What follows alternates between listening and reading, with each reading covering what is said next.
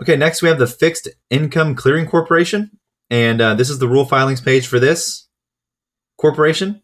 And all we do, take the link in the description, paste it up here to the toolbar. So when you click it, it brings you right here to the FICC rule filings page, same as the OCC and NSCC.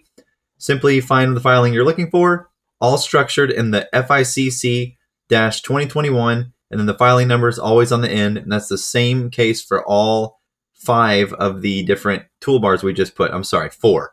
So for the DTC, NSCC, OCC, and FICC, it's always going to be SR dash one of those 4 names dash whatever year it is dash the filing number. And that's basically it for the filings.